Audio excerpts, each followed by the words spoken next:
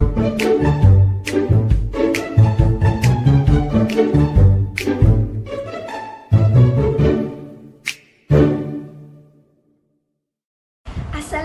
warahmatullahi wabarakatuh. I'm Nurul Hanan, Binti Azman from BIL 22/1, gonna present about good in transit insurance together with my group members Nuraisya, Aalea, Nuramira, Marsufah, Nurdini, Nurul, Najihah, and Nurul, Emylia, Wahida.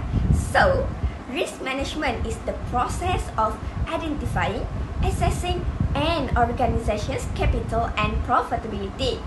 There are a lot of reasons why risk management really important to elite logistics sendirian berhad includes enables project success and help us make sensible strategic decision. Let's move to our topic, which is goods in transit insurance. It helps protecting our product not only from theft but also loss or damage during transportation from one point to another point. If supplies, commodities, or cargo lost, stolen, or destroyed during transit time, customer can recoup the cost by claiming under goods in transit. There are C's, process of risk management, which is identify the potential losses, evaluate the potential losses, select a risk management technique, determine a suitable risk management technique, implement the risk management method, and lastly, monitor the risk management program. All of this flow will be explained one by one from us. Assalamualaikum warahmatullahi wabarakatuh. My name is Emylia Wahida Binti Raduan. Today I would like to present my part, which is identify the potential losses. Regarding to the assignment, our crew choose good transit insurance. We as a supplier, elite logistics sendirian berhad wants to supply the goods to our customer. So in case of that, we directed to identify the potential losses what happened during this transaction. There are two types of exposure has divided into. Firstly, liability, which is property damage. Our company has supplied the electronic goods such as handphone and laptop. For the secondly is personal, which is the transportation damage that will happen during the trip. As a result, a more impartial identification of the risk is achieved. So this can lead our company to become carefully for the next time to avoid the damage and loss. That's all from me. Thank you. Assalamualaikum warahmatullahi wabarakatuh. My name is Nuraisya binti Rosidi. Next, I will explain about point 2.2, which is evaluate the potential losses.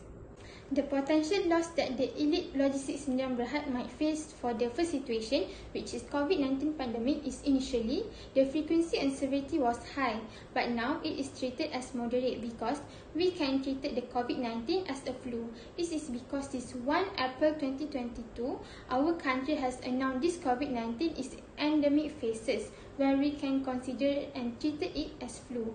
So in the past 2 years, all the transportation process need to be postponed and stopped immediately because of the COVID-19 virus that soared and caused goods in transit to be disrupted for the delivery process. But now, all the business can be run smoothly and the shipment process will result in no delay of goods in transit. Secondly, for flood issue, the severity is high and the frequency is moderate because the flood is categorized in property risk, which is natural disaster. This is because when there is a flood at the place of delivery of goods, this will cause the delivery process to be disrupted and also cause an effect on the property, which is the delivery truck, and goods such as laptop will be damaged. Thirdly, for lack of manpower, the severity is high and the frequency is moderate. This situation categorized under liability risk, which is employee. This is because if the company lack employees, especially truck drivers, then the process of delivery of goods will be disrupted or slowed down. This causes the customer to not be able to receive their goods on time. Okay, for our situation, like accident in the transit, this will cause property risk, which is damage to property, such as electronic device like laptop and computer. Other than that, is damage to the vehicles, which is truck, because if some incident happen in the transit, such as accident, it can affect the overall conditions of the vehicles and also can cause failure to the engine. This situation has moderate frequency because the property may commonly cause damage and require immediate corrective action. The severity is also moderate. This includes in the property risk, which is damage and product defect while in transit. So that's all for my parts. Thank you. The third process is select a risk management technique which divided into three: risk control, risk financing, and internal risk reduction.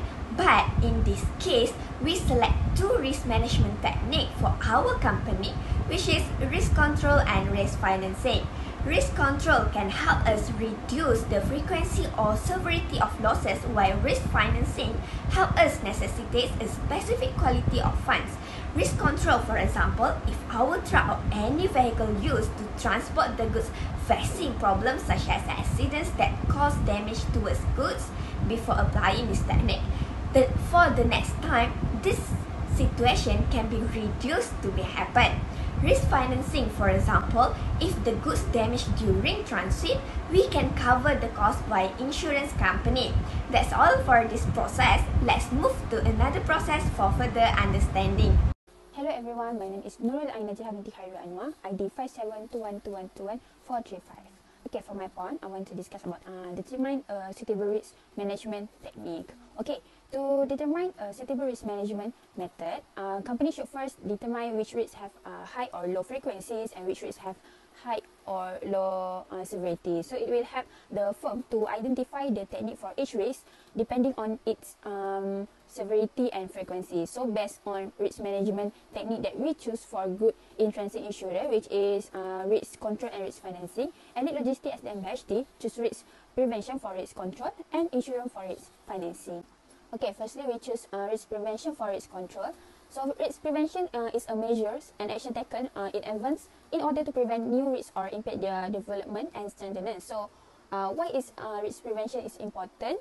It is because the ability to manage the risk will help company act more confidently on future business decisions. So risk prevention is very good because it can prevent something bad from happening out of risk. So it also can reduce the risk of something serious. Some example of risk prevention were reviewing emergency procedures, monitoring safety device, and others. So Elite Logistics DMHD choose risk prevention because the frequency is moderate. So it means that it's not always happen, but can be happen sometimes if we do not take it as a serious matter. So if risks happen, we already have risk prevention technique for our company to handle the case. Okay, other than that, for good in-transit insurance, Elite Logistics SDMHD also choose insurance for risk financing technique. Insurance taken is a risk transfer method. So risk transfer is a risk management and control strategy that involves the transfer of pure risk contract from one party to another. So an example is the purchase of an insurance policy for which a certain risk of loss is transferred from the policyholder to the insurer. So for risk transfer, the frequency is also in a moderate mode since we handle good in-transit insurance. So example of this are damage to a fire, flood, lightning, and liability risks that sometimes we are out of control. So this type of risk should be managed using risk transfer, such as an insurance to avoid our company bear all the losses that can lead to using a lot of money of the company. These two techniques are the best for Elite Logistics as the NBHD for good in-transit insurance since it provides protection against unintentional damage and other risks is in most basic form. So a comprehensive all risk policy, on the other hand, covers a variety of specific events such as damage during loading, theft, and negligence. Hi, I'm Nurdini and I will present implement the risk management methods. First, risk prevention. We will implement SOP, which is standard operating procedure for the driver and also for the packaging and arranging teams. Before start the journey, the company must make sure the driver check the truck before going to destination. For example, do a checklist on the truck like check the tires, brake, engine, and many more. The packaging teams must make sure the goods is packaging with the suitable protection. And also, the arranging team must arrange the goods in the truck with the best plan. The driver should stay organized by following the maintenance calendar. This will make sure the driver stay up to date with the truck along the maintenance. In here, the company can prevent the damage of goods and also prevent the truck having some problems on the road. Second, insurance. The company can transfer the risk through a contract with an insurance policy for their vehicles and the goods while in transit. Elite Logistics Sdn Bhd can hiring an agent to help them to get better option of insurance policy of goods in transit with several insurance companies like RHB Insurance, ASA and many more. That's all for me. Thank you. Assalamualaikum, my name is Nuramira Marsufah and I will explain about the Monitor Risk Management Program. Following the risk management plan, regular monitoring is required because the risk manager must be able to assess losses that have happened in terms of frequency and financial impact. So, here are the two ways we monitor for our company. Firstly is monitoring loss control. The SOP must be monitored to ensure all the staff and any parties comply with the rules and requirements and met performance. The outcome should be documented and reported. The monitoring processes of the loss control should be regularly implemented in order to ensure that controls are effective and efficient, identify new hazards, obtain additional information and detect changes which may need a modification of the risk treatments and SOP. The person in charge should review the risk register on regular basis, such as doing monthly meeting to determine if any necessary action need to be taken.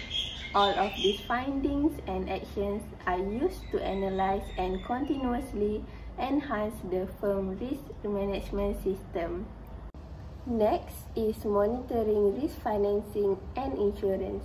First of all, we should develop a system that enables a review of certificates of the insurance for multi-year relationships.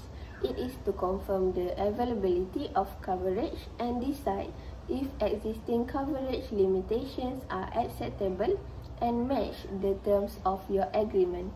A checklist can be created to follow when certifications are not obtained or information is not in compliance with your agreement standards. Moreover, record keeping of the insurance is also important as it functions as the future reference. Hence, certificates should be maintained to avoid any misinformation and ensure the acknowledgement of the insurance by any parties involved. In conclusion, there are 6 ways of risk management process and also benefits of good in-transit insurance. For example, Elite Logistics Sdn Bhd can claim compensation if there is any resulting financial loss to the business, including damage during loading, theft and negligence, or loss of the goods while in transit. Without having insurance, the company can only have the minimum protection for their goods because freight forwarder and carriers typically have limited liability in the event of loss or damage or delay. So, if something happens, such as accident while in transit, so the result can be loss of profits, productivity and buyer goodwill. So, a company can minimize the impact of such incidents on the business by being properly insured.